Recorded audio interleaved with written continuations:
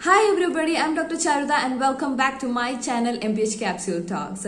So in my last video, there were a few queries regarding the best college that offer PhD in public health.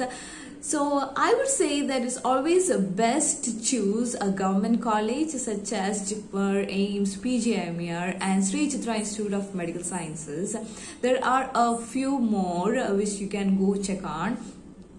And also you have to keep this in mind that as a PhD with a background in public health, it's always better to choose a college that purely offers public health.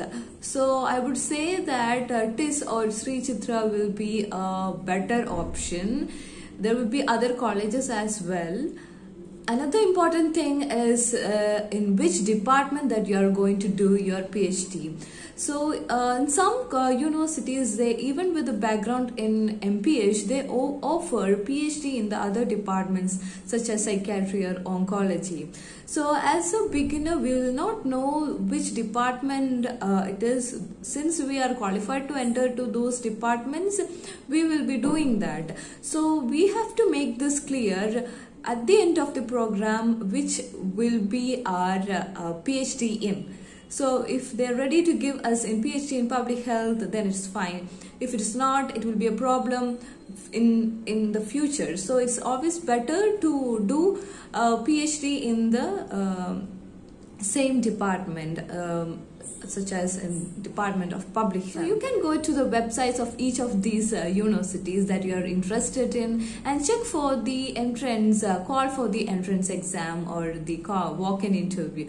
So in most colleges there will be 2 cycles of entrance exam. So for the first would be for the UGC NET JRF qualified people, for which there won't be an entrance exam, there will be only a walk-in interview.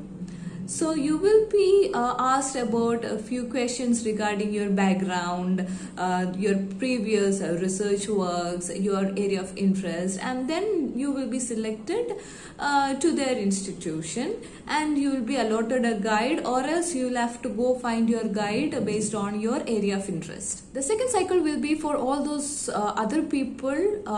For them there will be an institute entrance exam and they will be offered an institute scholarship which will be comparatively lesser than the UGC NET JRF people, mostly. So it is always better to clear your UGC NET and then go for a PhD program, or else you can even clear ICMR entrance and also you can go for the ICMR scholarship and do the PhD. So in the second entrance exam, they will those who have cleared for the entrance, then they will be selected for the interview, and finally they will be selected for the PhD program. The another important thing is after getting into the PhD program, you have to choose your guide. So based on your area of interest, you have to find your guide, and it's also important to have a good rapport with your guide. So you take your time to know about this person before jumping into your PhD program. You can talk to the seniors who have already been guided by this person, and then get their feedbacks and know about this person, and then join in your PhD program. So that's all for today. Those who have already joined for your PhD program, you can write your opinions about your universities and the opportunities and whatever feedback you have to give to other people. And also all the best for those who are still trying for that, and congrats for all those who have cleared and looking for a good college. All the very best. So thanks for watching my video, and if you like my videos, please subscribe to my channel. Please like, share and comment below, and see you with another video. Till then, bye bye.